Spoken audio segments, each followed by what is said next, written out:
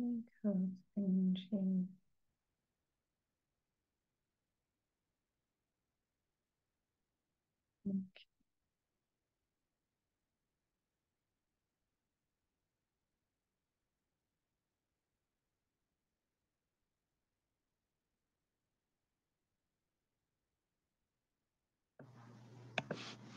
Hello, everyone.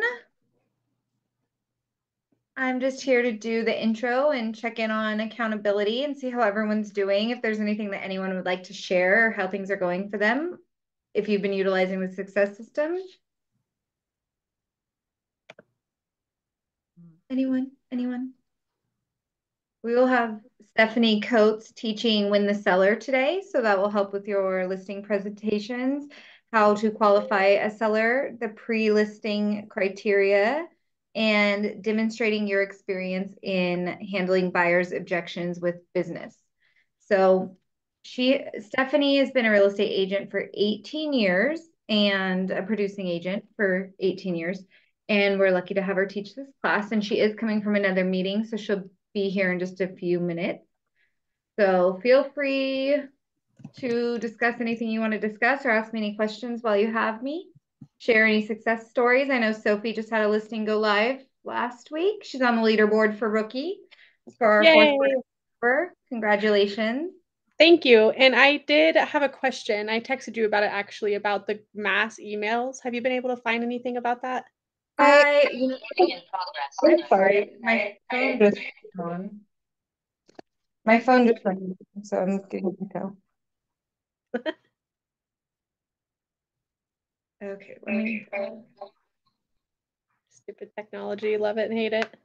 Yeah, I'm like, how did you even join by yourself, phone? Okay, perfect. We're done there. But I was going to talk to Kaylee and she's been in a meeting, so I will talk to her as soon as I get off this call and I'll text you back. Okay, great. Thank you. We're prepping for that trunk or treat and I got distracted. No worries. No worries. Thank you. Angelina is one of our newer agents that just joined us. And so if you want to give a shout out of where you are, Angelina is in the Roseburg area. And Sophie's in Klamath Falls. And then Alex and Sung, I don't know where you two are out of. I'm out here at the Sunset Corridor in Hillsborough.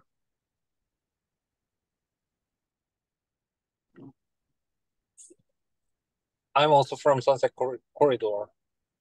So up north more.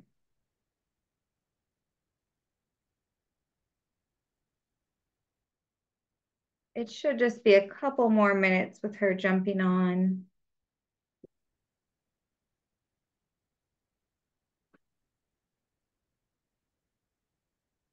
Does anybody else have any listings headed their way or talking to sellers? I don't have any more sellers. I have the lender I'm working with who wants to list his home, but he's working on renovation, so it's on his timeline right now. But I'm in escrow with more buyers right now. Good. Yeah. Congratulations. Thank you. It's kind of with the for sale by owner. It's a kind of a unique situation, so it's been different than anything I've done in the past. I feel like I'm doing both sides, but yeah, learning a for lot. sale by owner's hard. Yeah. It's hard to have those. We need to get everything done, but I'm not getting paid by you conversations. Right, right. And they, these people are so sweet, but they do think they know everything. So it's kind of hard to tell them that, that's not necessarily right. I do have to do it this way, but so just some roadblocks here and there. Yeah.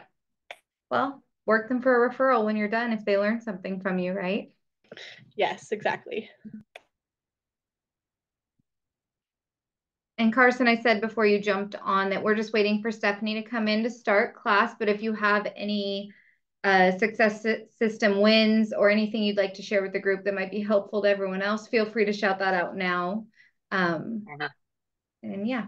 And yeah, no, this is my first training. So, I mean, I've just started. So, yeah, I just here to learn and figure out what's going on. So, awesome. Yeah, we usually take the first couple minutes of class to kind of share and network if needed. And Stephanie is coming from another class, so she should be popping in any minute, and then I'll hand the baton to her. She's been an agent for 18 years, and she's going to be going over Win with the Sellers. Okay, awesome.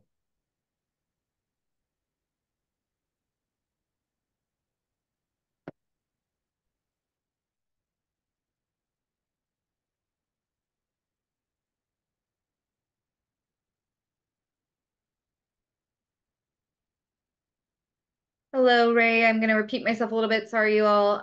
We're just waiting for Stephanie to come from another class. If you have some successes you want to share with the group or anything that might be helpful for another agent to hear about, feel free to jump in and share that at any time.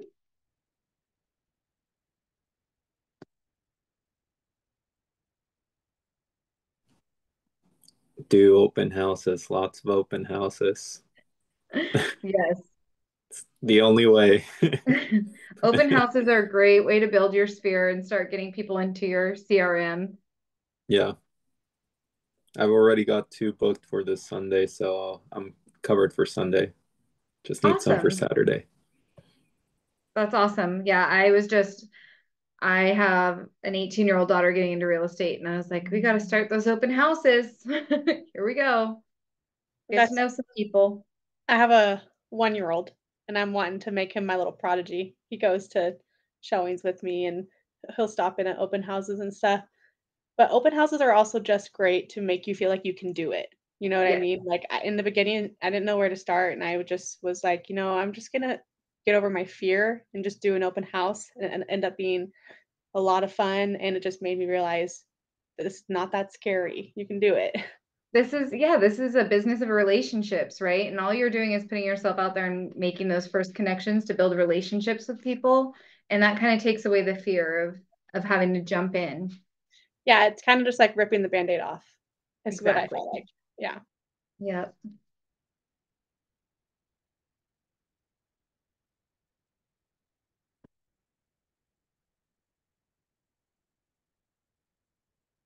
Did anyone do the open house extravaganza? I know we held like 17 open in all areas. This last one? Yeah. Yeah. I held one for Erica. I think it Nice. was Erica. Yeah. Can't remember which property it was because I had done so many recently. But Yeah, I did like, do it. It was fun. What house was that? No. But it was fun. Well, she should be jumping on. Oh, no, that's not her. She should be jumping on any minute, guys. Thanks for hanging in there. How does the trunk or treat work for you guys? Is it just whoever wants to come sit at it, or?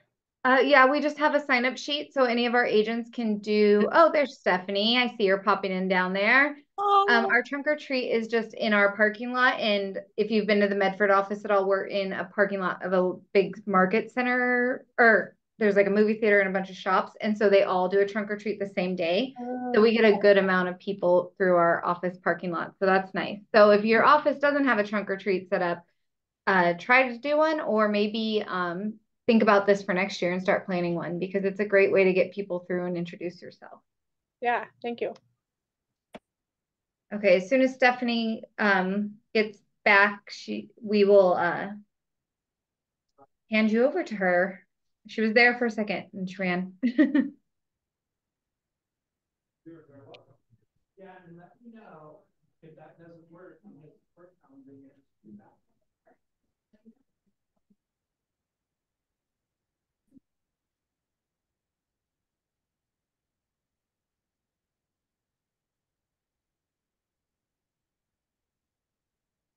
Mara, help me.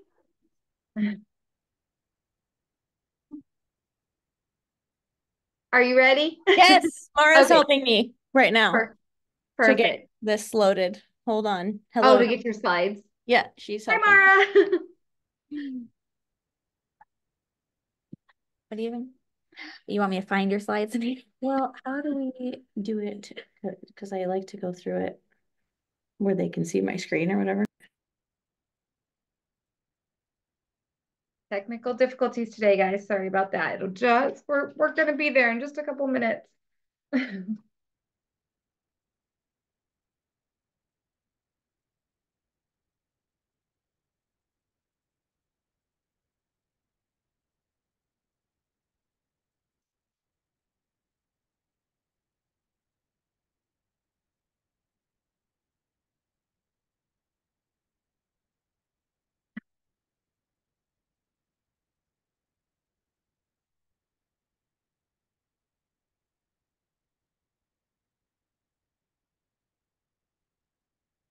So I guess I'll just keep talking about trunk or treat since that was the last thing we were talking about. But so if you are interested in setting one up in your office, we can definitely share some ideas and thoughts. Feel free to shoot me an email.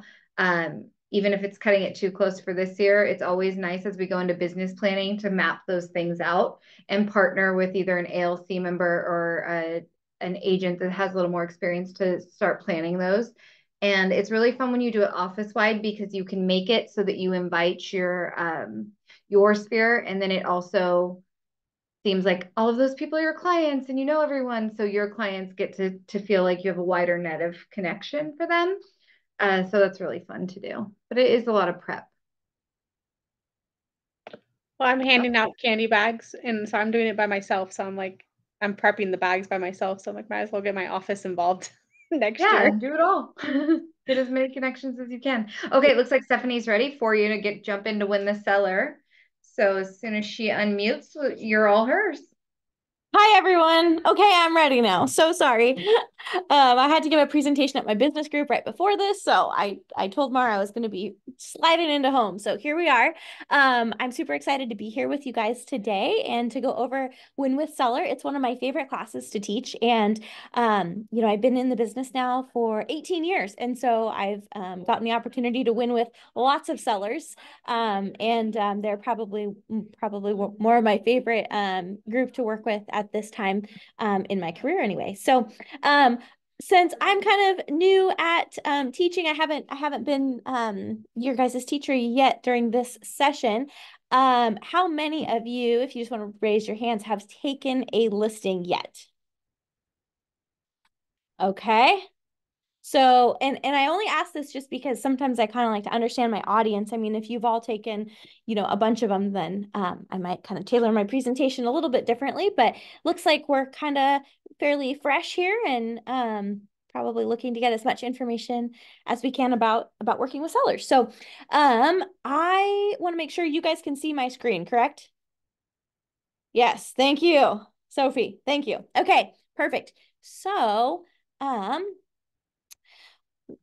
gone through all this. Okay, so I guess today, we're going to kind of cover, all of the aspects of working with a seller. So from the start of just identifying, a seller and how do you identify what kind of seller they are, an A seller, B seller, C seller, and then how you might kind of make that determination, getting the appointment, the pre-listing packet, listing appointment, and then of course getting the listing agreement signed, and then of course like what you would maybe do after that to continue to win with the seller. So stop me at any point if you have any questions, and we'll go from here. So Gary Keller says, well, leads are vital to your sales business. Seller listings are critical to your ability to build it to its highest level with the lowest cost and highest net. So what I would like to kind of say about that, and as you guys are kind of starting out, especially figuring out, in your business, what kind of target group you want to work with, whether that be buyer or seller, or even if you're going to be even more specialized within those niches. What I will tell you is that, like, if you have the same client, let's say it's a buyer and a seller, right? And the goal with either of them is to get them to closing. If I'm working with a buyer, I'm going to likely have, can you shut that door, Mara, please? Thank you. I'm going to likely have, a buyer's consult presentation. So that's going to take probably about an hour. They're going to, of course, now sign an agreement stating that they are going to be working with me. We are probably going to go look at homes in this market. Maybe we're going to look at 10 homes. I don't know. Once we get one under contract, then, the period of time that I'm going to spend with them to get to closing, we're probably looking at, there's going to be the time to negotiate the offer. We're going to get that negotiated. We're going to have inspections. That's going to be probably another hour or two. We're going to have repair negotiations. We got to get through the appraisal, and then of course get to closing. So with a buyer, I'm probably looking at about 40 hours of work. Let's just say, just probably somewhere in that realm. Now with a seller, I'm going to show up for the listing appointment. And then, I'm going to probably have pulled some comparables and do some research and stuff on the market. So let's say that all total takes me about an hour and a half or so to do the appointment plus all my research. Then if they agree to work with me, then we're going to, of course, have, pictures done and, get the property listed. So that's maybe going to be another 2 hours or so. And then during the course of my time when I have that listing, perhaps I might host an open house or two. I'm going to be on the phone contacting my client. I'm going to probably send them some emails. But at the end of the day, the total time that I'm going to invest in that listing is maybe 10 hours versus the same type of client with a buyer, I'm going to go 40 hours. So if you're really going to maximize the time that you're going to be spending in your real estate career, going for listings gives you leads, which gives you leverage. And so ultimately, that's going to be the better bang for your buck if you're looking at working with buyers or working with sellers. Sellers, a listing, if it's properly marketed, and keyword there is properly marketed, then it should yield you, according to the MREA, one new buyer and one new seller. So how that would work is if I listed a property and it was a good listing, I had my listing prepared correctly, I had good flyers, I had good marketing, I had good open houses, all those things, then ideally I should be able to attract another seller, whether that be somebody that is in that neighborhood, or perhaps it is, somebody that comes to like an open house or a buyer that calls me to look at the property that has a house to sell. You should also be able to attract a buyer because statistically speaking, yes, Sophie? Sorry. Yeah. So it is less work, but would you say more money goes into listings? Like, because you're marketing and do you think they're more expensive to uphold than a buyer would be? Good question.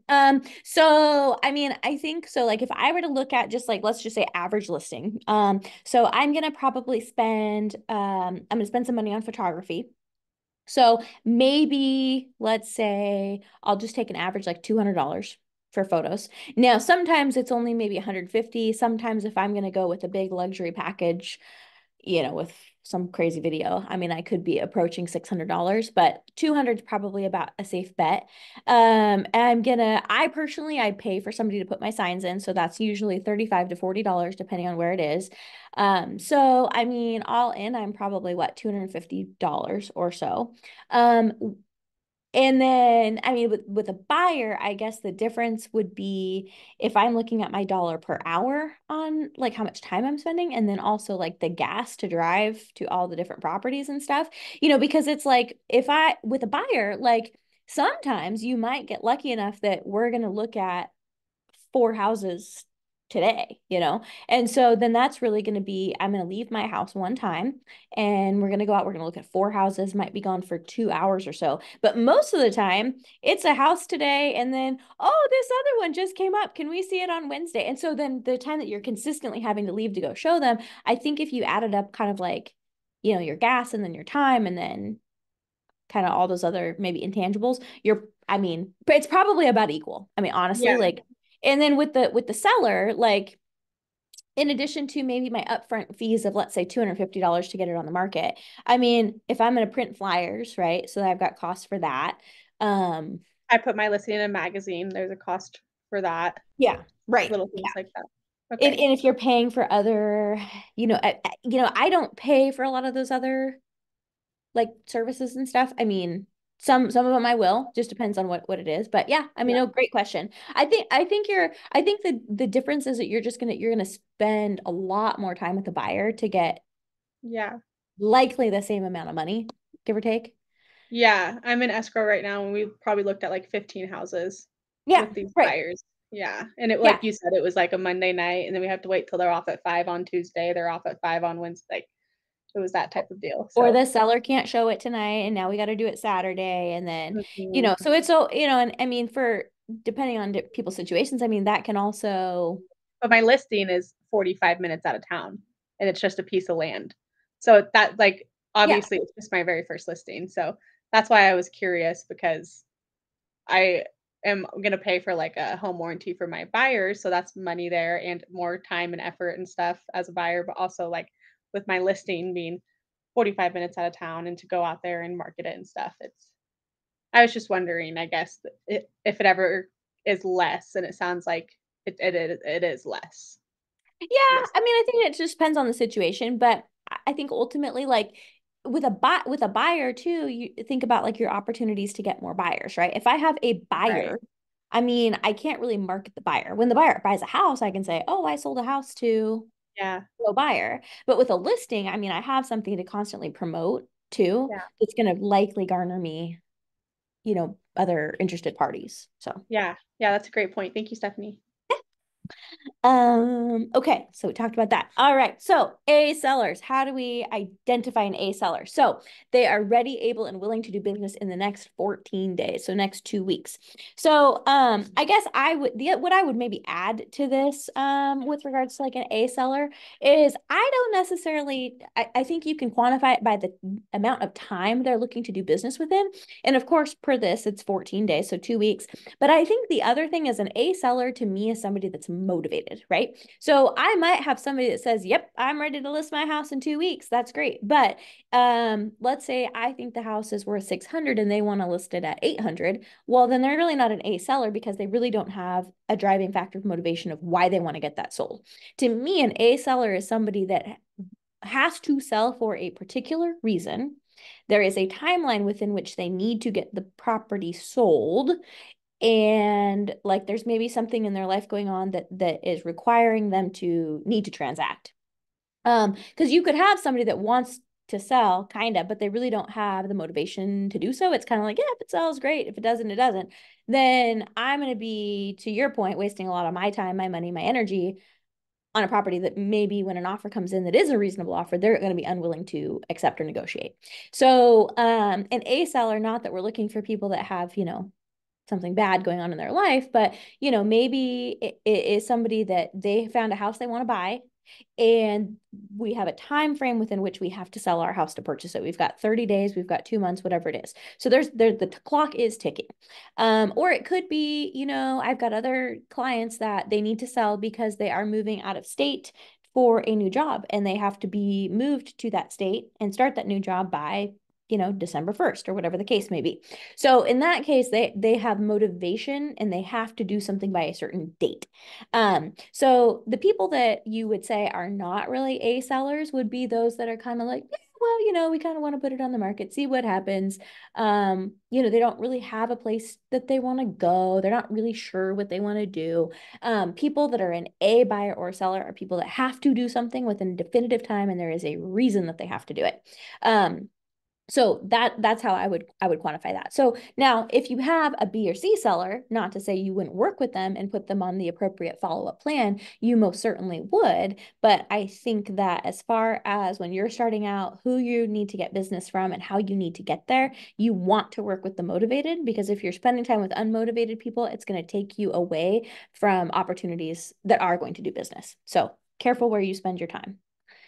Okay, what we talked about, 3 L's of MREA. So leads, listings, leverage. So kind of touched on this a little bit. So if I, again, like back to Sophie's point, if I have a listing, I have something to advertise and market, and I've got a couple different opportunities to be able to advertise and market it. So number one is, of course, when it is a brand new listing, I get to post that thing. I get to, talk about it, make videos, whatever I'm going to do. If there's going to be an open house, or perhaps a broker tour, there's an open house opportunity to market that I'm putting it on broker tour. I can market that we've had a price reduction. There's all these different opportunities for me to be able to kind of, market that listing. And when you have a listing, I mean, I would exploit the listing, right? Like do as much as you possibly can to get that out and in front of people and, really show that you're doing something, especially as a new agent. Because I'm a realtor really doesn't send any messaging to your client or your database. But if you have a listing or something to talk about, then that is interesting and it garners, probably a little bit more engagement from your sphere. So if you have a listing to promote the heck out of it. And then ideally, you will get a lead off of that listing. Now, again, like we talked about, when properly marketed, a listing should garner you another buyer and another seller. And we talked about the ways that could happen. So either they show up at your open house, or perhaps they call you on a sign call, or from a magazine that you advertised in, or off of Zillow, or wherever they get your information. That is a lead. So that lead And remember this, right? Like if you get a phone call and somebody calls you about that, they want to buy a house or they want to do something, okay? You don't call Les Schwab and ask them how much their tires are if you are not interested in buying tires, okay? So don't ever discount somebody that calls you on your listing or your property as, oh, they weren't really interested. Oh, they were interested, right? You don't pick up the phone and ask somebody a question about something unless you're actually thinking about doing business, right? Okay, so think about that and then continue to follow up with that lead until it buys or it dies. After you get that lead, what it does is it gives you leverage, right? And so we talked about how you're able to kind of spend your time maybe a little bit more wisely with a listing than with a buyer, because with a listing, you have it out as long as your marketing and everything is up, it basically stays up, right? You just kind of have to continue to promote it in certain ways, but it helps you to be able to leverage your time to get more listings or maybe work with some other buyers or whatever it is that you want to do. But that's kind of the 3 L's of leads, listings, and leverage. Virtues of seller listings. Okay, looks like I kind of covered that. So more marketing opportunities. So yeah, you've got opportunities to market it when it's new, when you've got a price reduction, when you do an open house, when you put it on Broker Tour. And even if it's stuff like, let's talk about Broker Tour, okay? So Broker Tour is only for the real estate brokers to attend. So sometimes you might think, well, why would I market that on my Facebook? Well, because you need to think about the people that are in your sphere or people that are looking at what you're doing, right? So if somebody sees that you're putting a property on Broker Tour and you're offering an incentive or whatever you're doing with that, they might be talking to somebody that they work with, in their job, their coworker who has their house listed, and guess what? Their agent is not doing a Broker Tour, and their agent is not doing open houses, and their agent is not doing this. So, when that person is frustrated and talks to their coworker at work about, oh, my house isn't selling and nobody's looking at it, they might say, well, I see my friend Ray over here and he's doing Broker Tour every week, and gosh, is your agent doing that? Well, no, my agent isn't doing that. So sometimes just by showing like what you're doing, you might end up getting yourself more leads and more business just because it's showing that you're engaged in the market and you're engaged in real estate and like other avenues of success, even if they're not going to garner you immediate, get paychecks per se. I think that you're consistently spreading the word that you are very, this is your full-time thing. This is what you're doing all the time. And you're very engaged in what you're doing here. You have more control of your time, maximize your dollar per hour. So we talked about that. I'm going to make basically the same amount of money if I work with a buyer or work with a seller. But of course, my dollar per hour on a seller is going to be significantly higher than it would be for a buyer. More volume. Yeah. I mean, I think I have 21 active listings right now, just me personally. So I can have 21 active listings. It would be kind of hard for me to be able to work with 21 buyers that were all wanting to buy in the next 2 weeks, right? And back to Sophie's point, yeah, we can see one of them Monday night. We can see another one on Saturday. Like, I mean, you lose a lot of track of your time, to be able to service everybody at a really high level. And it's also really hard to be able to find properties for that many clients. Whereas I can service on my own that volume of listings, it'd be harder for me to service that volume of buyers. Seller listings, you're on the front end of pricing. Yeah, I suppose, because you sort of set the market a little bit with that. And then of course we talked about property properly marketed, and that's the key word here.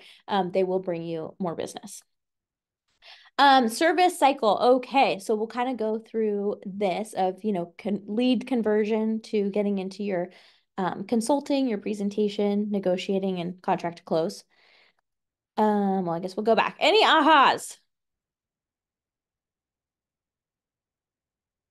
I thought it was interesting when you brought up the open houses, because I don't have any home listings right now, so I do open houses for other agents. Yeah. And I've done open houses where they were very upset with their listing agent because they weren't doing open houses. And so that just kind of puts your name in the back of their mind. You don't want to poach listings, but there are agents out there who don't do open houses, and it means a lot to clients to have open houses done. Absolutely. And I mean, I will tell you too, I mean, the truth of the matter is, I mean, if I do an open house, do I think I'm going to sell that house? Absolutely not. No. What I am doing is it's giving me an opportunity to demonstrate to my seller that I'm doing something to sell their house, right? And I mean, I may also pick up a buyer, and so that's cool too. But and like, I mean, I've been doing this for a while. I mean, I probably have the level of business where I don't necessarily need to do open houses. I still do them just about every weekend. And I do that because it makes my sellers happy. I think my competitors, a lot of times what they get accused of doing is they took the listing, they threw their sign in the yard. I have not heard from them ever since. And they're not doing anything to sell the house. And so that's why, I mean, I will do broker tours. I will do open houses. I call and check in with my client. Like, I mean, especially the market that we're sort of heading into right now, where inventory is sitting a lot longer than it used to. I think that you kind of have to pull out all the stops and do the things, even if you don't think they're maybe going to make an impact. Yeah. You know, just do them because it helps to show your client that you're working hard. One thing that really stands out I'm in Klamath Falls, so it's kind of, you know, we're kind of hokey down here. It's a smaller town. Sure. So I'm 26, so I'm a younger agent in my town too. And so I make reels and videos of houses and stuff, and it just blows these agents away down here. They just think it's so cool. So I've actually had people just pay me to make these videos for them. Really? So, yeah. Okay. Yeah. Yeah. So that's just like putting yourself out there and just doing something new. You never know what it will bring you. That's my biggest aha with real estate, probably. Yeah. Well, and I guess to that point, you know, what I would also think about with that is like it sounds like you're helping out some other agents in your area too. Yes. And so, you know, that is going to help you tremendously down the road. Because I mean, I have had many transaction where my client, maybe we weren't the best offer, we weren't the highest offer, but because I had a relationship with the other broker, they would come to me and say, listen, I'd rather work with you than this other agent. Here's what they're offering. Can you match that? And I have. And so by you helping to like solidify your relationship with those agents, I think that's going to help you in a lot of ways in the future, you know, to get your deals accepted. Sure. Yeah, I'm a transaction coordinator for Erica Abel. Do you know her down here? Yeah. Okay, cool. Yeah, she's helped me like immensely. If any of you guys could just ask an agent in your office if they need a transaction coordinator, that would be life-changing. Awesome. Yeah. No, that's really great. And you know, the real estate industry is kind of weird, right? Because we rely on our competitors to do business with us, right? And so the odd thing is like, let's say if I went to the BMW dealership and I test drove 5 Series and I didn't like it, that salesperson at BMW doesn't put me in the car and take me over to Mercedes so I can try a C-Class, right? But we do that in our industry. And so if they don't like our listing, we will go show them our competitor's listing. And so we are very much dependent on our competitors to do business with. So I think that's a great aha, you know, stay in their good graces, help them out, and, you know, always have, you know, a good relationship with the other brokers in the industry. Yes, I agree. Okay, next. All right, get the appointment. Converting your A sellers. Okay, so respond to your lead inquiries right away. So speed to lead. Depending on where you're getting that lead, I think it really doesn't matter.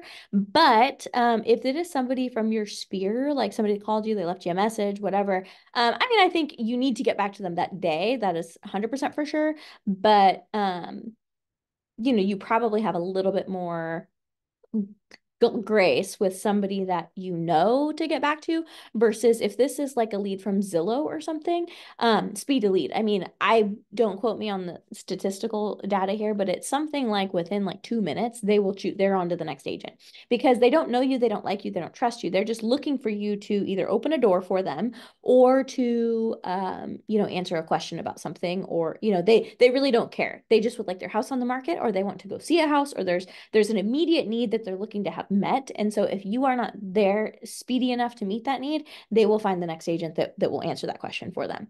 Now, somebody in your sphere, they probably already know you, like you, trust you. They've already decided that they think they want to do business with you. And so you probably have a little bit more leeway on how long you get back to them, but you want to do that as quickly as possible, even if it's inconvenient, even if it's, you know, hey, I am in a meeting right now and can we schedule a time to talk at 5 o'clock today or something? You just want to make sure that you hit them back with something and book them on the schedule as fast as possible.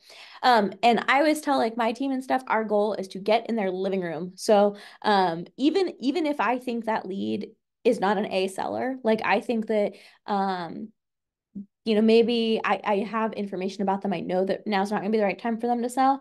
I really don't care. I would like to get into their living room, because what I'm going to do there is I'm going to build rapport and I'm going to help strengthen my relationship, so that when they are an A seller in 6 months or whenever that time period is going to be, that I am the one that they call, because ultimately they want some questions answered right now.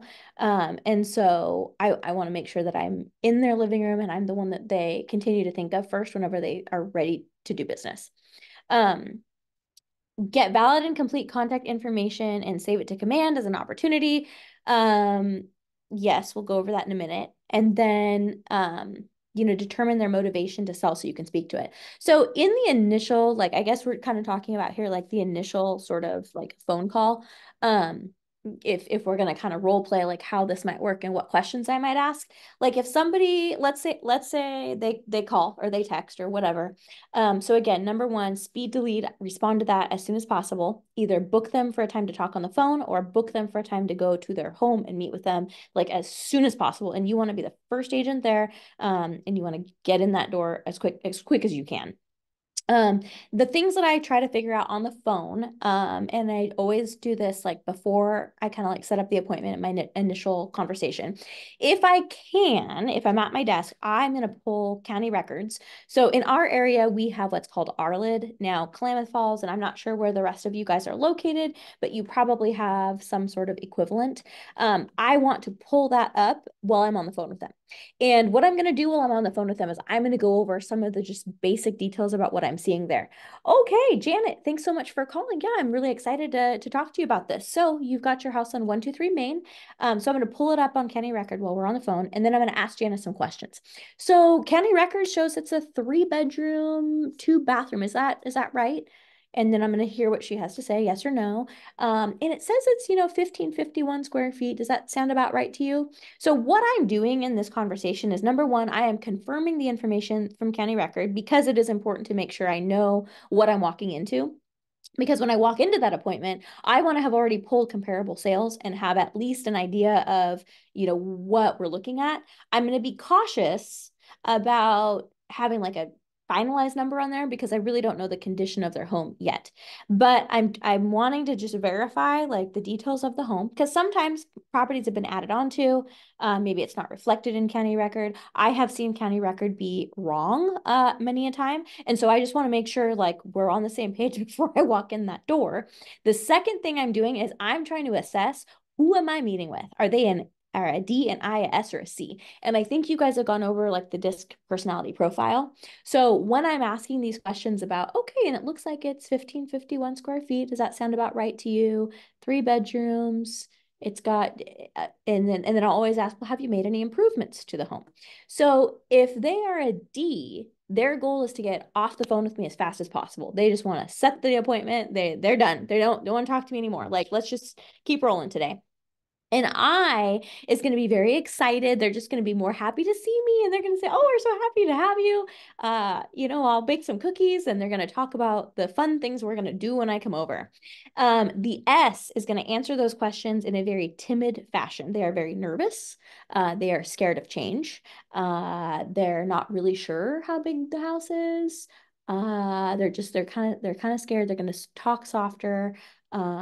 They're going to let you lead the conversation, because they're very nervous about this process. A C is going to correct me. They're going to say, it is not 1551 square feet. It is 1553 square feet. And they have to be right all the time. And so then they're also going to correct me about what year it was built. And they're going to correct me when I ask about improvements. They're going to be extreme specificity with what they tell me. They're going to tell me that, it's a brand new 30-year architectural style shingle with this sort of pitch on it. I mean, they're going to get very specific about things. And so I want to know this, because I'm going to tailor my presentation that we're going to do next to kind of meet who it is that I'm meeting with. So if it's a D, I'm going to still bring all the same information, but I know my goal is to be as clear, as concise. I better have my research done and I better have answers ready for them, because this is going to be rapid fire. Boom, boom, boom. They're going to ask me the questions and I need to be able to fire right back. If I don't have the answers right then and there, then I'm going to lose that client. And I need to have the same information, but I need to understand that when I show up for that appointment, we are here to visit. This is social hour. We're going to have a drink. We're going to have some cookies. We're going to talk about the kids. We're going to talk about everything else except for their house until the very end, when I'm like, yep, okay, so the reason I'm here is to talk about listing your house. Because they're friendly, they're excited. That's kind of what's important to them, is building rapport. The S, again, same information. I'm going to need to schedule more time for that person, because they are going to be very nervous. They're going to have a lot of questions. They're just scared about the process, and they just really don't even know what to ask, but they want somebody to hold their hand. So that's going to take some more time. The C, again, I better have my materials printed and with me. You also want to do that because, again, the C is going to correct you. And so you want to have the county records information and all of the data in front of you. I mean, and we're talking spreadsheets, we're talking graphs, because that's kind of their love language. So when I'm asking these initial questions on the phone, yes, I care about their answers, but I'm also trying to see, how do they answer that question, so I can determine what box to put them in and then win that presentation when I get there. Determine the motivation to sell. So you want to ask them, again, like I said, so the material says A sellers, they want to do something in 2 weeks. Yeah, maybe, maybe not. An A seller, I think, is somebody that has a definitive deadline by which they have to do something. So that's what I'm trying to get to. And not to like super pry, but like, okay, well, what happens if you don't sell? Have you considered renting out the house? You want to find out, like, are they looking into other avenues, and like, what else could they do if we can't sell the house? Because that's also going to tell you how motivated they are.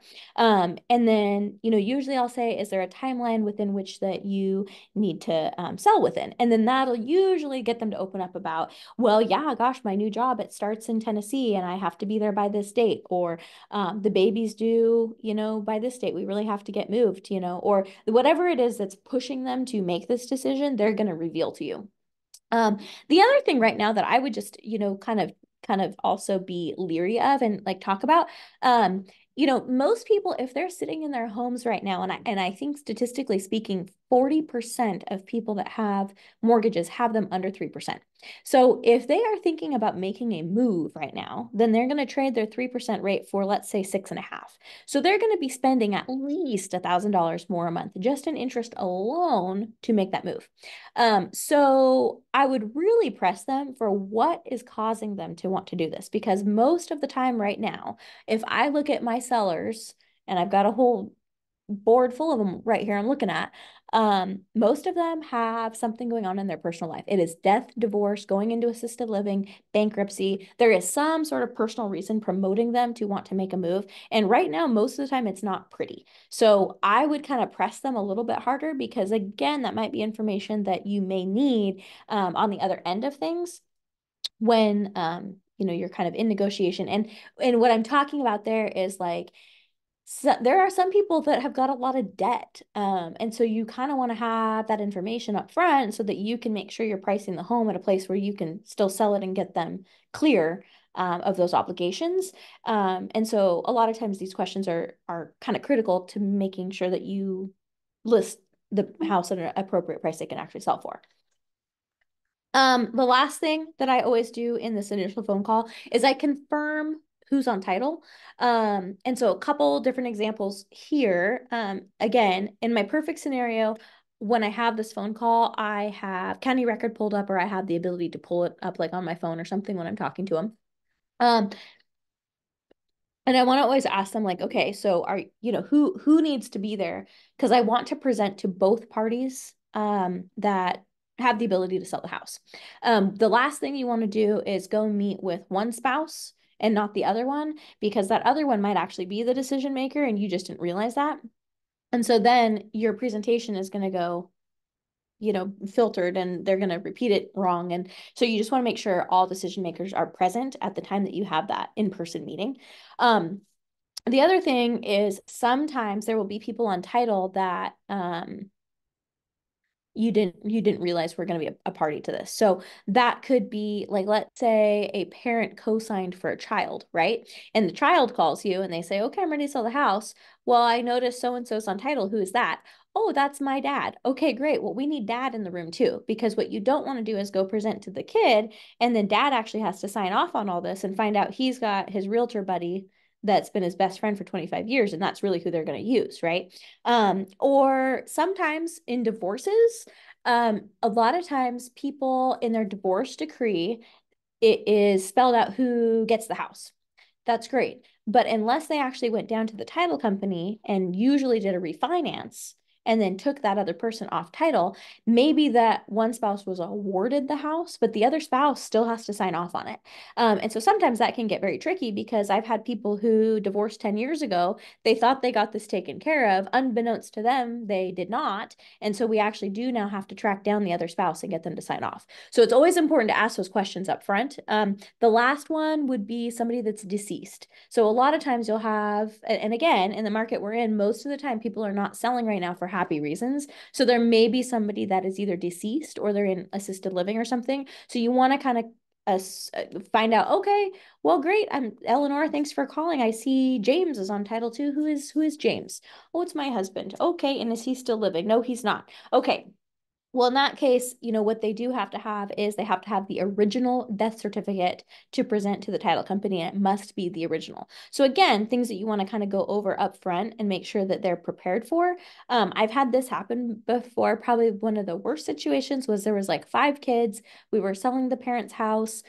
We did have to produce a original death certificate, and one kid thought the other one had it. They thought the other one had it. Anyway, nobody could find the original. So we had to contact DHS. We didn't know about this until, the very end of the transaction. Well, they said it was going to be a 6-week wait time to get a new original mailed to us. And so anyway, it ended up really delaying our transaction. And so had I known to ask those questions up front, I think, things would have gone a little bit smoother. But unfortunately, we were at, the mercy of DHS to get this taken care of. And so it's always important on the front end to kind of figure out who's in power, who needs to sign, who do I need to have in that room when I'm presenting to, and get there as soon as possible. Okay. So Stephanie, I have a question. Yeah. You say you pull up county records. Mm-hmm. I was told to ask the title company for CSP. Is that the same idea? Same thing. Yeah. Okay. And so I guess, okay, so here's my thoughts on that. So like we're not in the same county, so I'll speak to Lane County. So we have what's called RLID here, and I imagine you have an equivalent. Or I know like First American Title has like My First AM, Western Title has some, all the title, a lot of times they have an app like you can pull stuff up on, or even through RMLS. I know you can hit the tax button and then see there. If I can, I try to do that on my own or have some way or some service that I subscribe to, free or otherwise, to get that data. Because what I don't want to do is have to call my title rep and then it's 2 or 3 hours before they get me that information. And you know what I mean? So if there's a way I can pull it up on my own, I really enjoy that. Now, after I've done that and I'm like, then I probably would call and request that type of report. Okay. But I like to have whatever I can in front of me. Yeah. And for like in a pinch situation. Yeah. Mm-hmm. Yeah. Okay. Yeah. Thank you. Yeah. What do they want from their agent? Okay. Well, it looks like, according to this profile of buyers and sellers, they want you to help them price it. They want you to market it, sell it in a specific time frame. Yep. And then help find ways to fix it up or sell it for more. So, I guess I would say with regards to this, it's interesting that 27% is other. So you have to wonder, well, what is other? Because that's actually kind of that's the biggest chunk here that we have kind of undefined on this little graph. So, I think ultimately what the sellers want is most of the time there is a problem that they are trying to solve, and that's why you're here to solve it. So whatever they want is going to be different for each person. For some people, it is, I just need to get this thing sold because I don't have money to make the next house payment. Or for other people, it is, I have to get it sold because we have to move to Nebraska and we have to be there in 30 days. Or I had another one recently where they went into assisted living and they needed the money to cover her medical costs. So really what they want from you is they want you to help them solve whatever problem it is that has presented itself. So I think, again, that's why in that initial consultation, it's so important to ask those questions and just kind of figure out like, okay, who are we dealing with? What are we dealing with? And why is this so critical that you get this sold right now? And then kind of tailor your, how you do things sort of from there. And I do think obviously help them to market it and do all these other things too. But I think really just be in relationship with your clients and know what it is that they need, and then just help them to get there. Just solve that problem. Build confidence and trust. Okay. Yep. So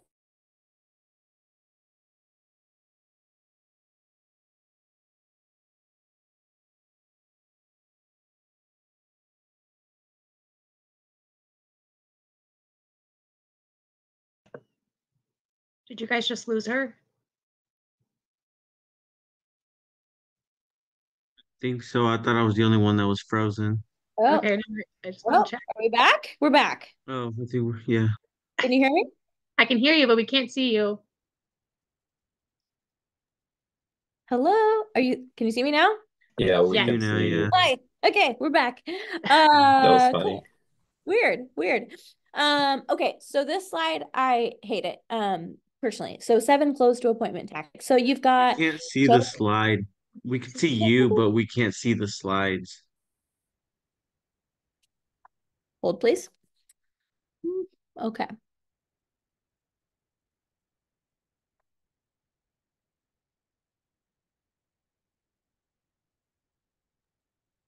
I'm not sure, but there's like a share button right in the middle. It's like a green one. Maybe that's like the screen share, maybe.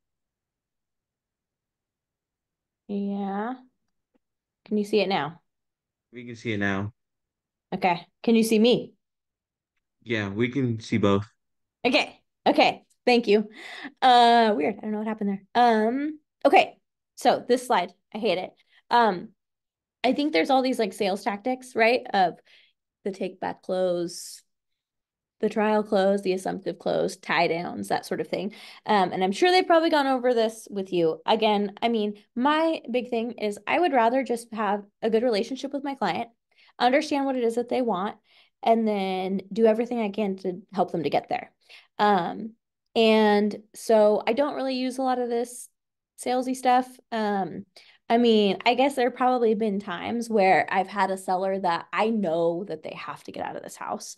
And sometimes they'll fight you a little bit and they'll just get a little bit, I don't know, upset because they didn't get the offer they wanted, or the process is kind of fatiguing to them, or whatever the case may be. So sometimes I maybe might pull out this sort of like, okay, well, I guess we can just, terminate the offer then. I mean, that's fine. And then no, we don't do that. Oh, okay, gotcha.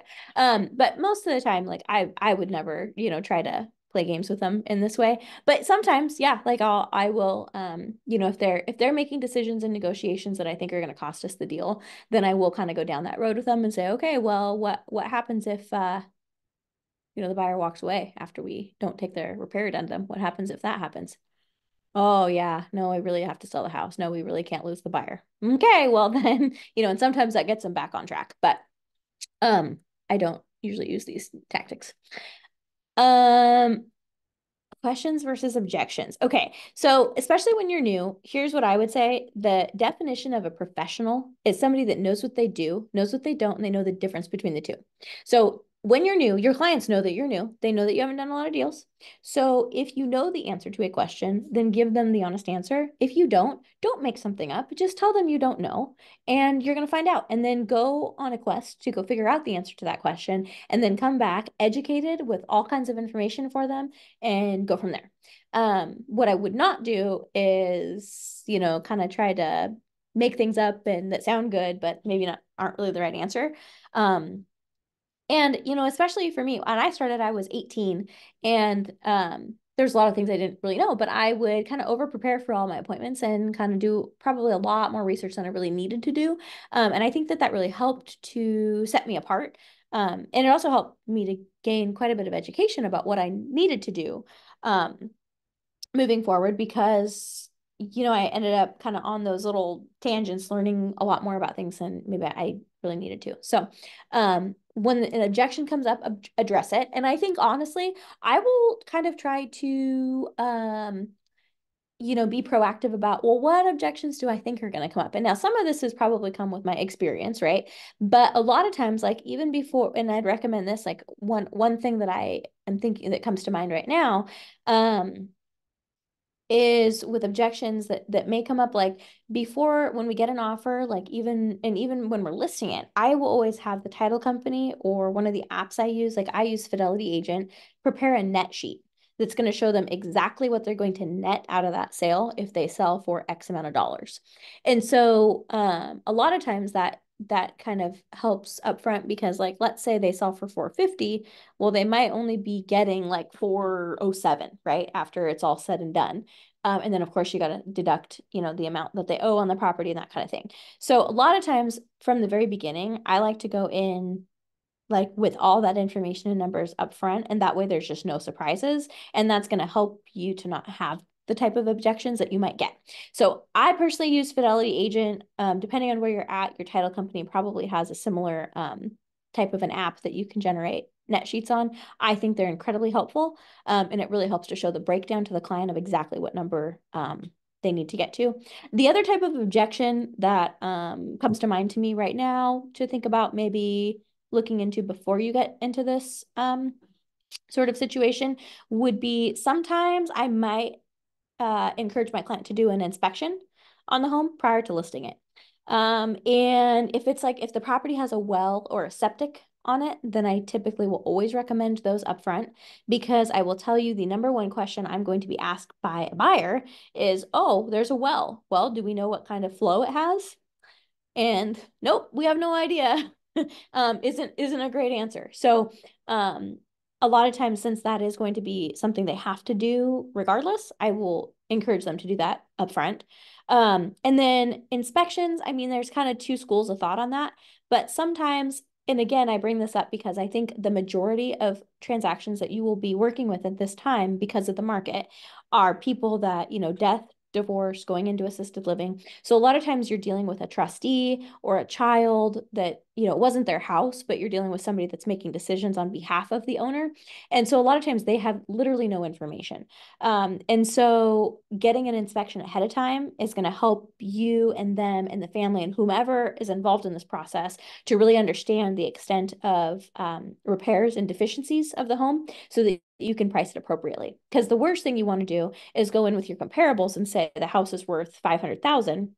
And then a great one that I just had, similar situation. The daughter was from Roseburg. The house is up here. It was her mother's home. Mom went to assisted living. I encouraged them to get a home inspection, and we did. We had a lot of foundation issues, and the bid that we received for those was $105,000 just for foundation. And then we had a new roof, new chimneys, all sorts of things. And so the grand total of everything that was needed to just, kind of correct the property was about 150,000. So the initial 500 I quoted her really wasn't a great number anymore. But it was good to have that information up front before we listed it, because then everybody was on the same page as to why we were going to discount the property. And then we did end up getting it sold and quickly, and everybody's happy. But in those situations, it might be good to encourage them to, do some of that upfront, so that, you can kind of save headache later and also some disappointment. Ahas. Just a story. My fiance and I, we just bought this house that we're in, and we got the septic inspected, and it was completely crumbled, totally rooted out. So the sellers, it becomes a disclosure issue at that point. So they had to pay for it and completely replace it. And it just added a week or so onto our closing date. So it would have been nice if their listing agent had suggested that they at least look into the septic tank before listing it. Yes. Well, yeah, and that is a great example of something like that. And like a septic, those are things that, people just never, they don't inspect them. You have a septic and it's in your yard, and that you flush your toilet and you think everything's fine, but a lot of times there's a lot of those issues that are lurking, and they will be thousands of dollars to rectify, and people just don't have any idea about that. So I think and it's one of those things with septic or well, like you're gonna have to get it done regardless in the transaction. So doing it up front is often a better Yeah, like when we go to sell, we'll do it up front. We'll get it out of the way and just have it as a report. Yeah. And I think too, depending on the situation, with my sellers, what I tell them about why, so it's a bad idea to get information because then you have to disclose said information. So sometimes sellers don't want to do inspections because you're giving them knowledge, which they then have to disclose. Now, I think it's good to get that information because then what I can do is when we have a buyer, the buyer comes along and I can give the buyer the whole home inspection, the septic report, the well report, everything. And I've given them all the information about the house, the good, the bad, and the ugly. And then they're going to make their offer based upon what they know are the deficiencies of that home.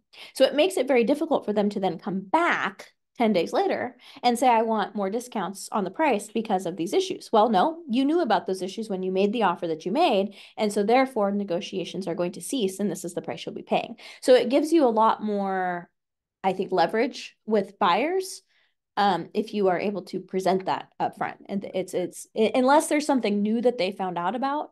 Nope, you knew about all the things that were here and they were here 2 weeks ago and you made your offer. So I do kind of like the whole like knowledge is power thing. Yeah. Yeah. And in one I was just telling you about too, I mean, we really didn't know what we didn't know. You know, the daughter hadn't really been to the house. I mean, you know, her father's been passed away for many years. Mom was there. Unfortunately, mom's, mental faculties weren't really there. So she wasn't really one we could ask about repairs. And then unfortunately we found, a considerable amount and we, were able to price the property appropriately. So pre-listing packet. Okay. So I don't really do one, to just be honest with you. I know some agents do. And I guess here's the good and here's the bad with them. So the good is you're able to present a packet upfront to say all the things that you're going to do to sell that house. And maybe your value proposition, which I think is important. And then maybe some information about the house. So where this is good is I think it probably comes across as though, you've prepared for the appointment, which is good. You have information, you've got some things that are some printed materials. I think that makes it look good, look polished. That's all great. But where I think this can kind of pigeonhole you and get you into some trouble is sometimes you hand that report to a client and then there might be something in your proposition that they don't like. And so I'll give you an example. So I recently met with a seller, and this was kind of funny to me that she said this, but normally what I will do with my listings is I will always do, professional photography. And then with that comes like the Matterport tour. So that 3D tour, and then also like a floor plan. And so I think those are really valuable tools to sell the house, especially for out of town clients that want to take a look at, what this might be before they come here. And especially the Matterport is really cool because they can kind of virtually, tour the house and whatnot. So this seller, it was very funny. She was adamantly opposed to me doing any sort of 3D or floor plans or anything like that because she said she read an article on the internet about how people were using these to steal from people, like using the 3D tours to kind of zoom in and see what they had in the house or where it was located and where the doors are to case the house and then steal. And so she did not want that done. She said, I only want some still photos. That's what I want. So I guess what I'm saying is if I had given this woman a pre-listing packet that talked about, I do all those things, she probably wouldn't have hired me because she would have thought, oh, no, I don't want the 3D tour. If I go with Stephanie, I'm going to get the 3D tour. I don't want to do that. That's not what I want.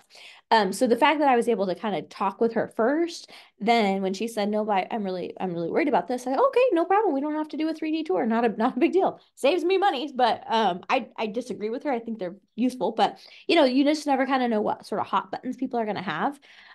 Open houses, another thing. So if you had on your pre-listing packet that you are going to do an open house, there's some sellers that don't want them at all. I have one client that, the neighborhood she lives in is kind of a, I don't know, just a gossipy neighborhood. And so she really didn't want the open house because she thought, well, all the neighbors are going to come through, and she has some weird relationships with different people. And so that was a big hot button for her. So again, if I would have given her a pre-listing packet that defined I was going to be doing something like this, that would have probably been offensive to her, not a benefit. And so I would just be careful what you put in there. And don't make it too generic too. And you know, it also depends on the property that you're listing. Like I've got a pig farm listed right now. Well, the type of marketing and what I will do for that is going to be different than, you know, a condo, right? And so I think just don't get too excited to make this packet and hand it out to everybody. Just make sure you're remembering what's in it and how that might come across to different clientele. The other thing with the pre-listing packet, I think that you want to be careful about dropping things off or letting anybody know you're coming over for the listing appointment, because you kind of don't maybe always know who knows about the listing. So for instance, let's say it was a rental property and you didn't realize it was a rental property and you dropped off a pre-listing packet and the tenant got that before the owner had time to tell them that they were thinking about selling the property. You probably have just caused a big problem, you know, between the landlord and the tenant. Or I have a seller right now that's called me and is wanting to sell the house for financial problems, but he has not yet told his wife that they're going to do this. So what I would not want to do is drop off my packet and let that be the conversation starter. So sometimes you just want to, again, I think it just boils down to the relationship that you have with your client and making sure that they know that you're there for them. You're happy to help them to solve whatever problem it is that selling the house is going to solve.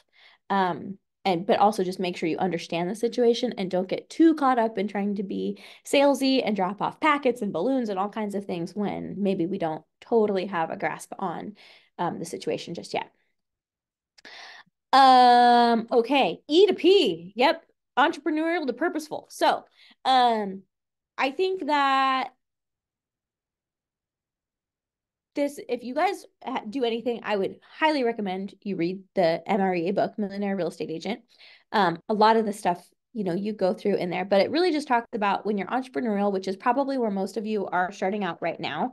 You know, you got into this industry for a reason, and probably for everybody it's different, but it's a very entrepreneurial, and then you will certainly hit a level of natural achievement where then you really have to get systems and stuff in place in order to take your business to the next level. You can do so much on your own, and then you eventually will get burnout and you'll just kind of keep hitting your head on this ceiling here.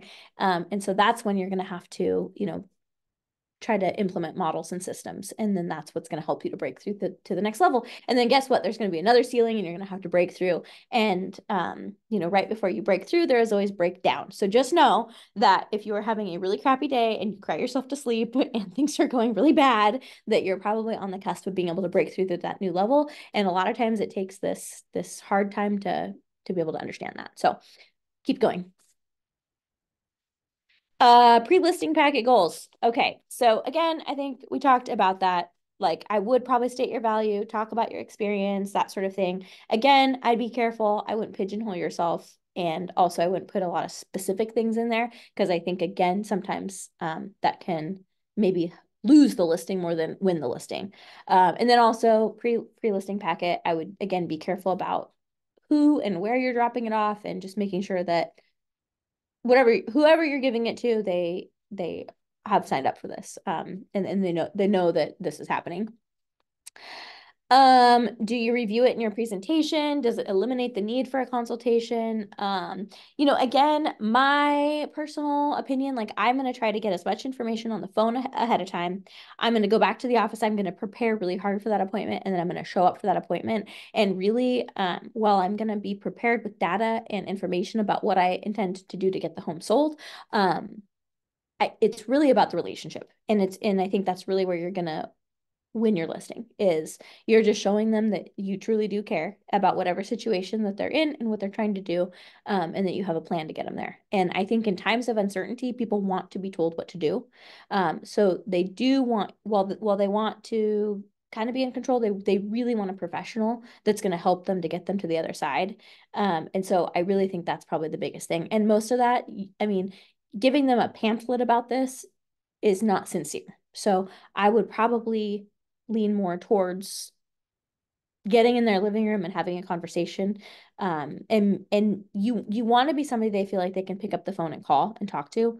And I think a pamphlet or a piece of literature doesn't do that, you know. I think it's really the relationship. So that's probably where I would weight heaviest on making sure you win, you know, the listing. I do know if you want to prepare one, and I don't think it's a bad idea to do it, there's a bunch of these types of resources inside KW Connect and online. So I would totally recommend, you know, downloading those and, you know, kind of putting your own touch on them and customizing them. And that way, at least you do have something to hand out. Consultation preparation checklist. Okay, so I think we covered most of this. I mean, deliver your packet, depending on if you do or don't, that's up to you. Confirm the appointment date, time, and location. So sometimes depending on how far out we schedule it, again, my goal is always to schedule as soon as possible. So sometimes there's not going to be a confirmation because it's the next day. So I'm probably not going to call them and confirm the next day. If it's like a week out, yeah, I'll probably call the day before and just, hey, just wanted to double check we're all good for tomorrow, and confirm. I think that's not a bad idea. Ensure all decision makers attend. So yes, we talked about that and why that would be important. You don't want to be giving a presentation to one party to find out that the other party was actually the one that was really probably in charge of this whole thing. And then also find out if any are deceased or, you know, why they might not be attending. And then practice your listing presentation. I would definitely recommend doing that. I would prepare, like do as much as you can on the front end before you get into that living room. And I mean, I'm talking about, you know, maybe driving by some of the comparable sales. If you can, go look at the active listings. You know, when I was new, we did not have Ignite. We had what was called Camp 443, and it was 4 listings and 4 sales in 3 months. And so it was a similar type of thing that you guys are going through. But one of the things we had to do each week was we had to tour 20 houses. So in our area, we have Broker Tour. I've mentioned that a couple times. I would use Broker Tour as my opportunity to go and tour the houses because that's the day that you can, you know, tour them without having to have an appointment. And so that's, you know, a way to go into houses that are occupied or what have you. And so anyway, what I found was even though it seemed like maybe it wasn't that important or kind of trivial, after I toured the house, I would have, you know, I would know about that house. And so I never knew when 6 months later, I might be sitting in somebody's kitchen talking to them about listing their house, and I had just toured their neighbor's house, you know, a couple months earlier on the Broker Tour. And so it really kind of gave me more, you know, talking points and more familiarity with the competition that maybe I would then be using in my market analysis report. So I wouldn't discount some of the things that you think are kind of like, oh, what is that for? It's not going to get me anywhere today. Well, it might not, but it might give you knowledge that you're going to need or will be happy to have in 6 months. So I don't think it's ever a bad idea to like go out and do Broker Tour, go to open houses, familiarize yourself with inventory, because then what I found is if I had done that, then when I was presenting a market analysis report, then I had some more information about why that comparable maybe sold for less or sold for more because I had toured it. So I could say, well, you know, the reason why this one, you know, didn't sell for as much is because, you know, I actually went there, I toured it on Broker Tour, and, you know, they had 7 cats and 2 ferrets and it smelled really bad, you know, but some of that stuff you wouldn't be able to tell, you know, from the MLS or just the comments that you're reading there. But because I had toured it, I was able to give that feedback. Or on the converse, I could say, well, yeah, it sold for 50,000 more because it had this really great walk-in shower and it had, you know, all these other, you know, updates. The yard, they had this beautiful pond and it was landscaped and all this other stuff, you know. And so again, if I hadn't have gone out and actually toured those, then there probably would be a little disconnect between, you know, the information that I had that I was able to share. So I would do that. And then complete and practice your presentation. Yes, review your lead sheet. I use a lead sheet. I mean, I think now most people are doing things on the computer, so I probably would default to more something like that. But on my lead sheet, you know, I basically just have information about, you know, contact information, information about why they're selling. Like when you're starting out, you probably don't necessarily need to have as much of this there because you probably don't have, you know, 50 sellers you're working with. When you scale, then you do want to have something like that because it's important for you to look back and see, oh yeah, Mr. and Mrs. Smith, that's why they're selling. They're getting divorced. Okay, I'm going to remember that. So something like that where you can kind of record those types of information. And then arrive to the listing presentation in a professional manner. Okay, so yeah, so be early. Don't show up late. Have a clean car. Have your, Padfolio or whatever it is that you're gonna bring in, ready to go. I actually, just show you right here, have these folders I bring, and I have a label maker right here. And so even if I have nothing in the folder, it's like a prop, right? So when I show up to the listing appointment, I bring this big old legal folder here. I have in here printed off and put in here like the county records information. I have my lead sheet right here on the front, which does have me go like, are they happy, sad, date to go on the market, what's their disc profile, that kind of thing. And so, and then, on some other, I have, county records information here. So this is like how we do it here. So really, like, yes, I use this, and yes, I do keep their stuff in here, but it's kind of more of a prop. And I honestly think if you show up with something like this, even if it's just you used a label maker and made a label on a file, it shows that you prepared for that appointment. Even if there's nothing really exciting in your folder, I think it helps to lend credibility to who you are as an agent and that you did prepare. You're not the one that showed up late, didn't have anything, had a notepad, didn't really take notes, right? So I would recommend a prop or something of that nature will help. Ahas.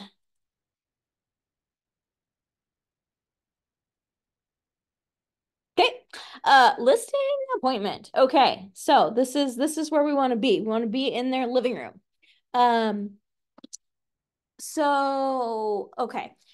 So I think, yes, goal is to get a listing agreement signed. I think even if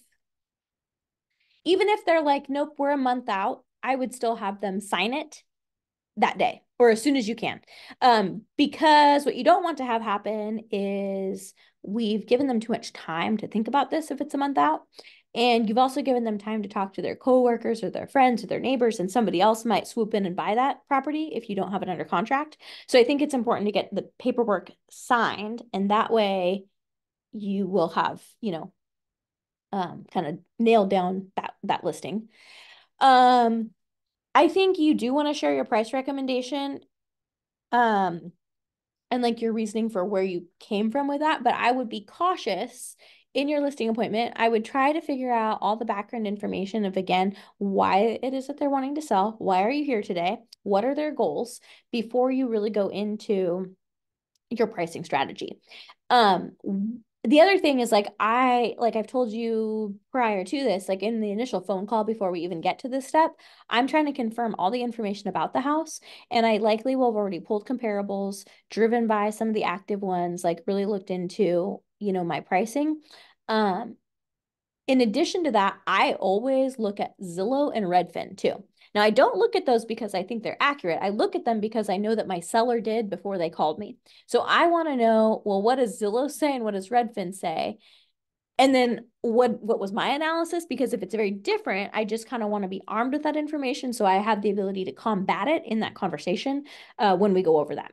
And sometimes we're spot on, but sometimes we're off. But it also usually helps me to get an idea of what number do they think I'm going to tell them, because I want to know that too. Because I want to know if I'm going to come in with like great news and they're going to be like, oh my gosh, it's worth that much, I had no idea. Or if they're going to be really disappointed with the number that I'm giving them. And if I think they're going to be disappointed, then I, again, want to be armed with additional information to support the numbers that I'm coming up with. So that's kind of why I tread lightly around that. And again, I try to figure out, why are we here? And then my recommendation might be a little bit different based upon what their timeline is. Like if it is a property and they are like going to foreclose and we have a foreclosure date in 2 months, then the number I'm going to give them is probably going to be lower than if this is yeah, we have to sell, but we really don't have to be there for 6 months. because I know that if I don't get them out of this in that time frame and we have a short window to do this, then they're going to lose everything versus if I have more time to get them there. So again, that's why I want to talk. I want to really hone in on motivation. What is it we're trying to accomplish? What timelines do we have before I give them, that final price? Setting expectations for how you'll market the home. Yes, I think we should do that. But again, I think this is a partnership. So again, back to the lady that doesn't like her neighbors and doesn't want to open houses. I want to maybe not talk so much, right? And just kind of hear, well, what kinds of things, would you guys like to see? Is there anything you don't want me to do? Because that all kind of comes out. And, for different people, sometimes it's funny, weird things that just, we wouldn't necessarily think of, but to them, it's like a huge deal. Or maybe like I've got some people, they've got little kids and they've got nap times at certain times. They don't want showings then. Like to them, that's the most important thing about this process, right? Like you just want to talk to them and figure out, okay, what is really important to you and what's not important to you. And that way you can kind of tailor your presentation and what you guys decide together to do. To make the best use of their time. Because your goal is to get their home sold, but your goal is also to make them really happy so that they're raving fans and that they refer you business. And so I think the way to make that, go as smoothly as possible is just, to really understand like what's super important to that person. So, how the listing presentation meets sellers' needs and wants. Okay, so I think we talked about that. Like again, I think it's really just talking to them and finding out what it is. And I would probably do that before in your presentation you start delving into what you're going to do or what you're not going to do. Because sometimes you'll have just lost them and it might be something really silly like 3D tours, right? Where you think that's a great thing, but your seller is like scared to death of you doing that. So that's why I think just having a conversation and then you talk afterwards is maybe the way to go about it.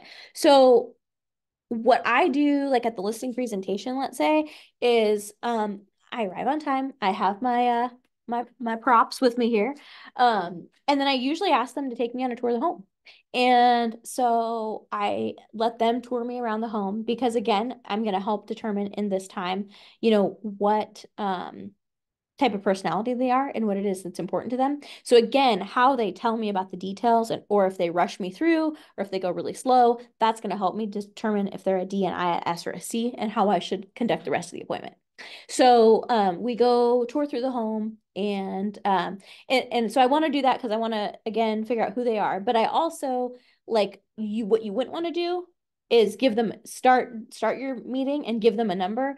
And then they take you to the back of the house and you see that there's black mold and they're, breeding chihuahuas and, I mean, whatever, right? Like you want to make sure that you've seen the property before you start spouting out numbers. So I think that's the other reason why you really want to, talk to them first, see the property in that meeting, and then let's go over what our plan of action is here. So after I see the property, then usually we will sit down either in the living room or dining room. If you are going to sit anywhere. You want both of them in front of you. So do not sit in the middle of the party. So like don't sit at the head of the table with one on each side because then they can look at each other. You want to be able to look at both of them directly and make eye contact with both of them so that you can ascertain who's making decisions here. And then you can kind of see their body language about what you said, what was a problem, and what was not.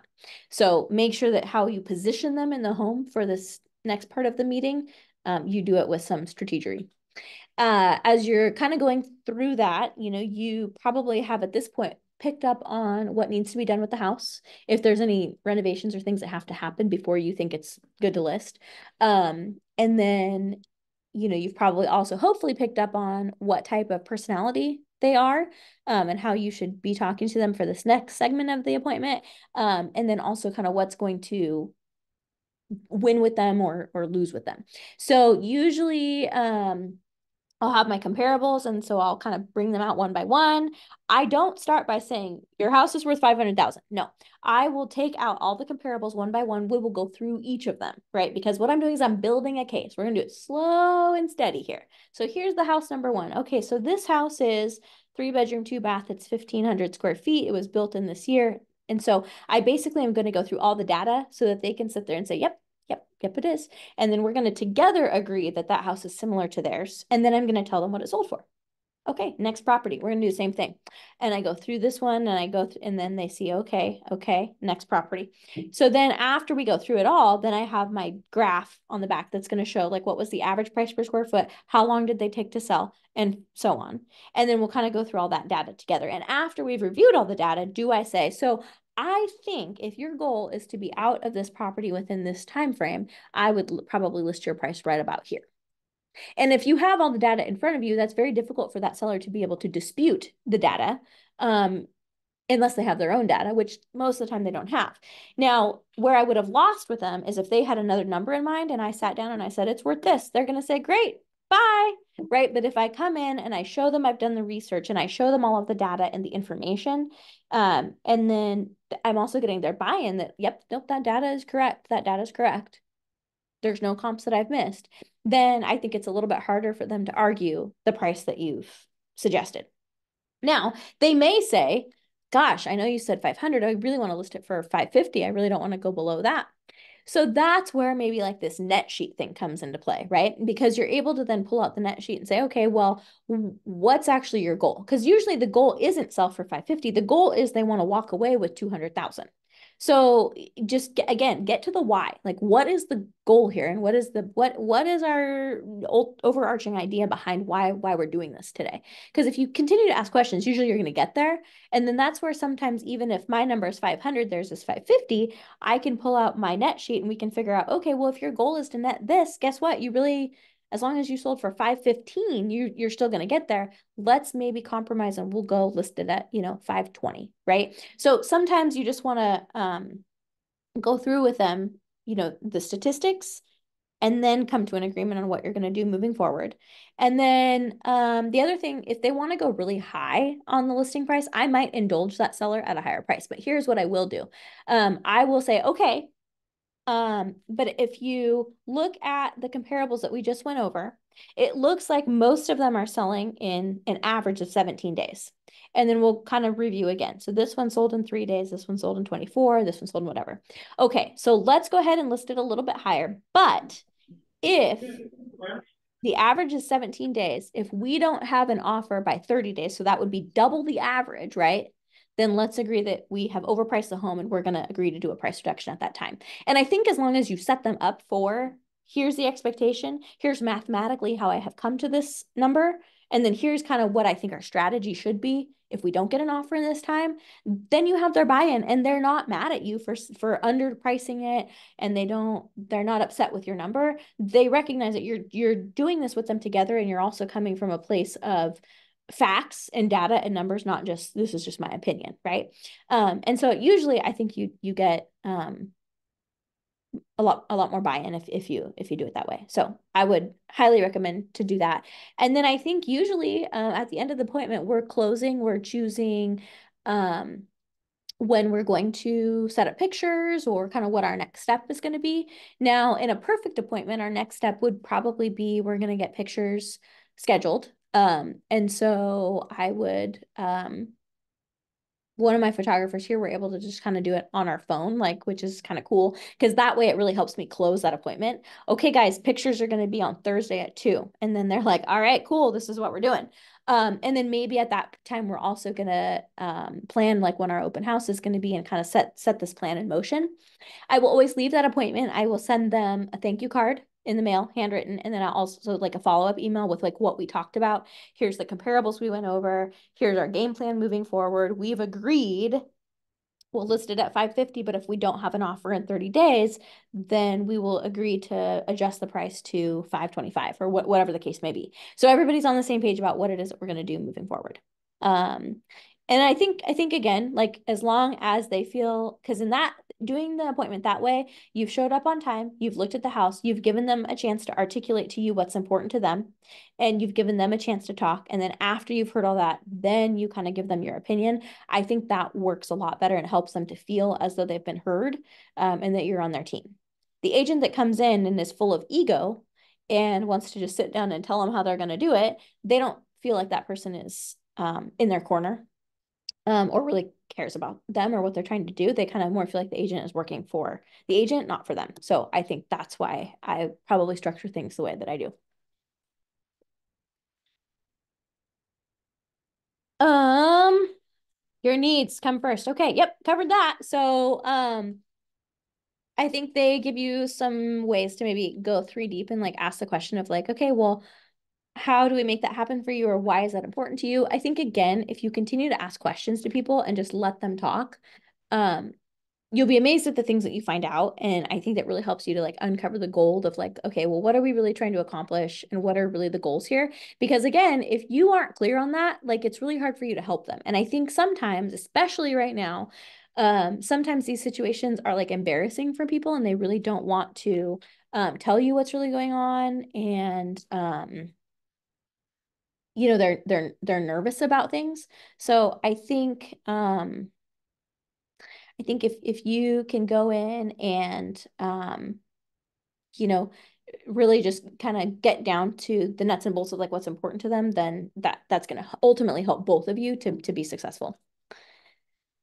I am knowledgeable, caring, and the best agents for these clients. They will appreciate my expertise, preparation, and chose me to represent them as they sell their home. Yep, that's what I think. And so again, things that I would take away from this sentence are expertise and preparation. So you better show up and be an expert, and you better prepare. So always over prepare for those appointments. I would spend a lot of time, especially if you're new, on your market analysis report. I would not only look at comparable sales, I would look at active listings because that is your competition. I would go and tour the active listings so that you have more knowledge to be able to draw from and tell them, well, I actually looked at that house and here's what I think and here's why I think it's better or I think it's worse. And then I think you also want to, so another idea too is if I'm preparing for the listing and I'm doing a market analysis report, what you are taught to do is you're taught to pull comparables that are within, let's say 200 square feet within this radius, what have you. And so a lot of times you're going to miss properties that might be like on their street. So the other thing that I would do is, do your analysis the way that you're taught to do by finding comparables that are truly comparable to their home. But you also want to go like drive through the neighborhood and just see, is there anything else that's on the market that I'm missing right now? Or is there a for sale by owner down the street that I'm not seeing because it didn't come up on MLS, right? Because your seller knows about those properties and they know what they're priced at. And again, I think you want to over prepare to be able to win that listing, and again show that you're really vested in their success. Okay, in KW Command. So yeah, update your stage. I mean, I do that. I think it's helpful because it also helps me to just kind of see kind of who I've got, what's going on. Pretty easy to use. Listing walkthrough, we talked about that. Let them lead the way. Let them show you the house. Let them point things out. The only things that I'm really going to note during this are things that like I'm going to note need to be repaired. And I don't talk about that as we're walking through. If we're walking through and there's like some glaring issue, like, I don't know, the ceiling's caving in, then I'm probably going to be like, hey, what's going on here? But usually I'm going to save all that up for the end when we're sitting at the table together and we're going to kind of talk about everything all at once. But the listing walkthrough, yes, it's your opportunity to see the house, and yes, it's informative, but it's really the seller's opportunity to show you everything about the house and what's important to them. Handwritten thank you. Yep, send them a note. And it can be really simple. Just, Mrs. Smith, thank you so much for having me out to your house. I'm really looking forward to getting to work with you and getting you to, your next home in Washington. Ahas.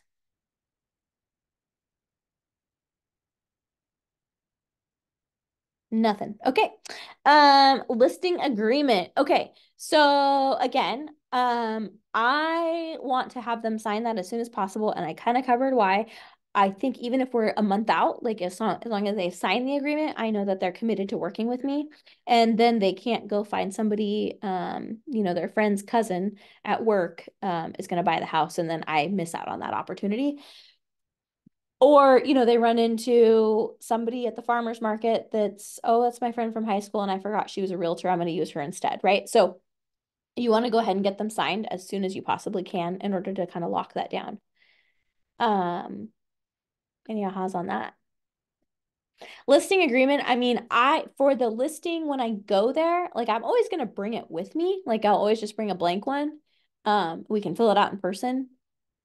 I mean, ideally, I'd kind of like to DocuSign it to them, but if I'm in a situation where I think they might be interviewing somebody else, or I might lose that listing if I don't have them sign like quickly, then absolutely I'll just bring a blank one. We'll have it filled out. We'll have it ready to go. And I think the other thing, I will always, like, in my preparation, like when I'm doing my analysis and getting everything ready, I will always fill in the MLS as though I am gonna list it. Like I have my listing all printed and filled out. I have disclosures printed and filled out. Like I'm getting everything prepped, because frankly, you're going to do this if you list the house, right? So you may as well just prepare for it as though you're going to do it. Like just assume that close, bring it all with you, and let's just get it done.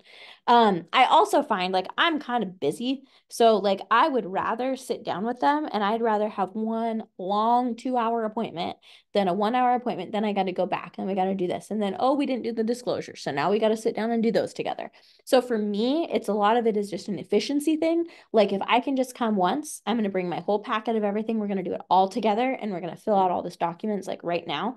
That to me is going to be a better use of my time. And it's also a better use of theirs. Because I also think if you as the agent keep having to come back for more stuff, then it makes it look like you're unorganized and you don't know what you're doing. So if you can just hit them with everything all at once, I think it helps to also solidify your level of professionalism with your client. Ahas to achievement. Okay. Well, do you feel differently? Will you do anything differently? Do we learn anything? Yeah, well, considering I just got my first listing, it was exactly what you just said not to do. It was a lot of talk, talk, talk, go back to the side, go back to the client, talk, talk, talk, go back. So I learned a lot doing it that way, but obviously I don't prefer to do it that way. So next time I'm going to do a lot more work ahead of time and be ready for that appointment. Cool. And I mean, to that point, like, I think the more that you can prepare up front, like, the better and easier everything is from there on. And I've learned that so many times in my business. Like, frankly, even when people are writing an offer, I will have them come into the office and we will do it in person. Because what I would rather do is I'd rather sit you down and I'd rather go through everything up front right here and go through the contract line by line. And that way they have a level of comfortability and they feel like they know what's going on. And what that saves me is that saves me the phone call at 10 o'clock p.m. on Saturday when they got scared or nervous about something that they didn't understand. That wasn't a big deal, but in their mind, oh my gosh, the world's going to end, right? But if I had taken the time on the front end on my schedule to sit down and go over this with them, then I would have saved myself, the 2 hours of drama that happened this over here. Right, a lot of stress. I still do that. Yeah. Yeah. Okay. Anything else?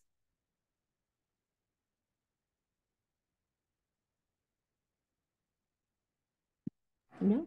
Using counting records is super smart. Yeah.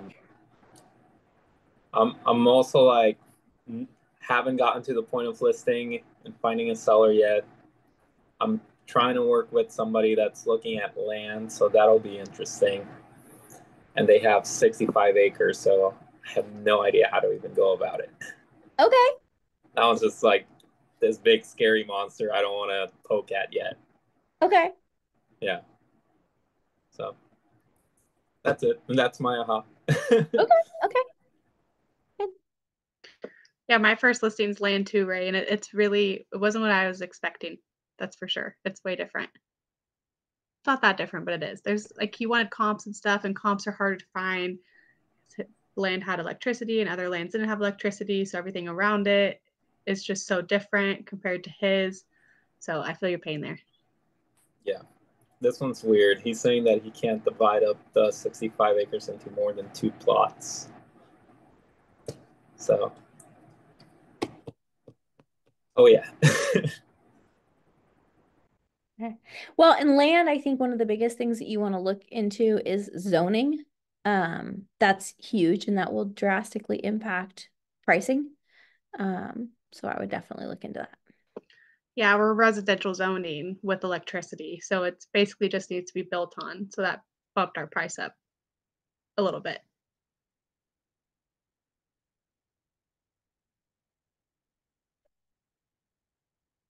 Okay. Anything else?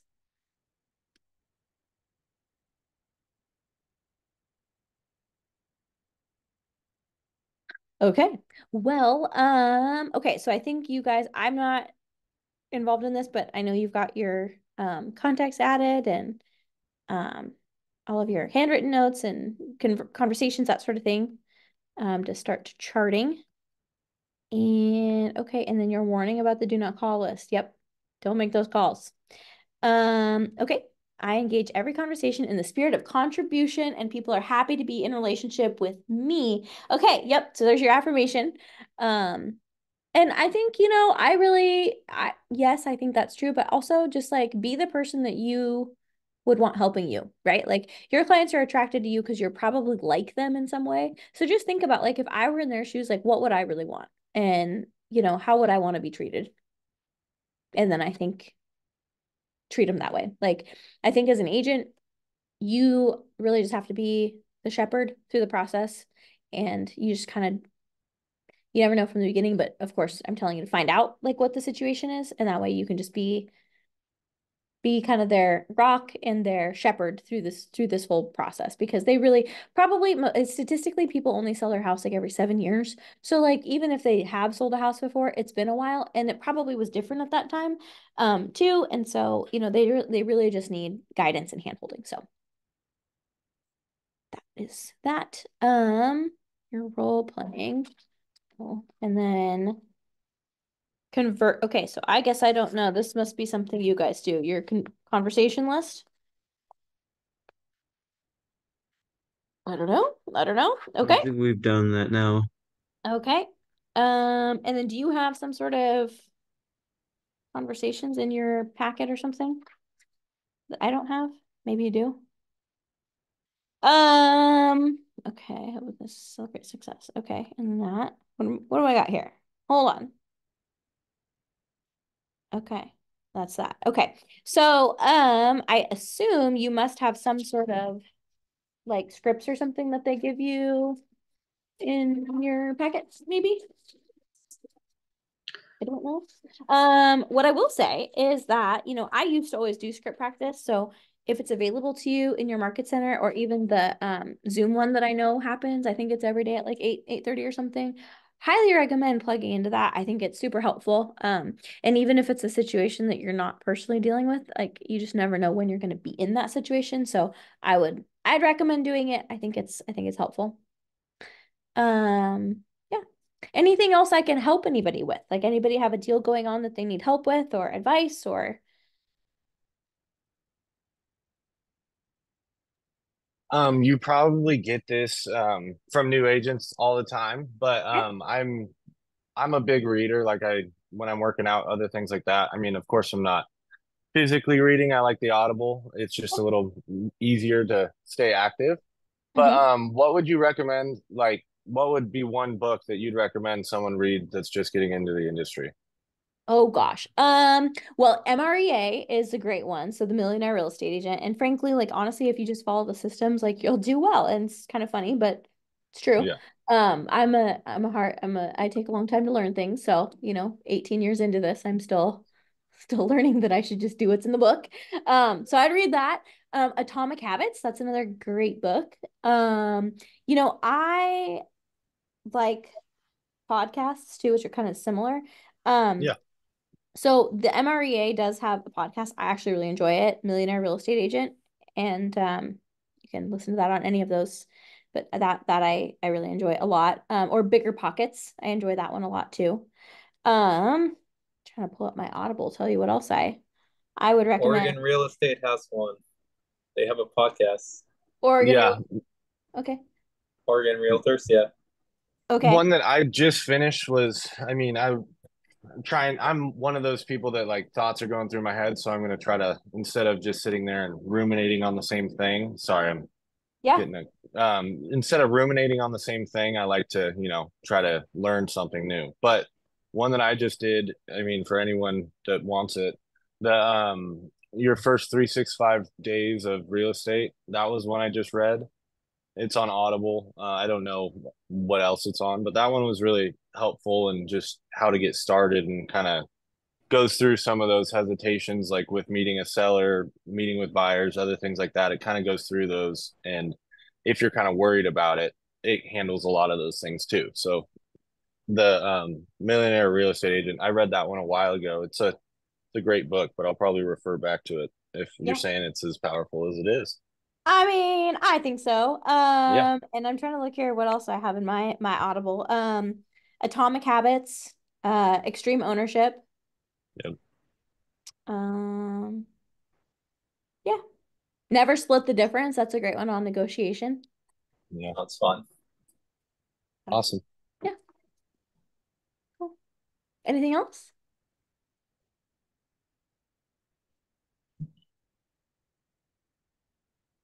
Okay, well, I'm in Eugene. I think most of you know that. So if there's ever anything I can help you with up here, please let me know. I know Ray, I've gotten the pleasure of talking to you, and you've hosted an open house for me before. So thank you.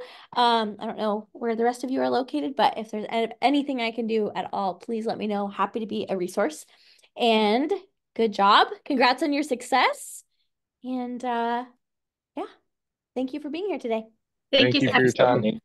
Bye. Bye. Bye.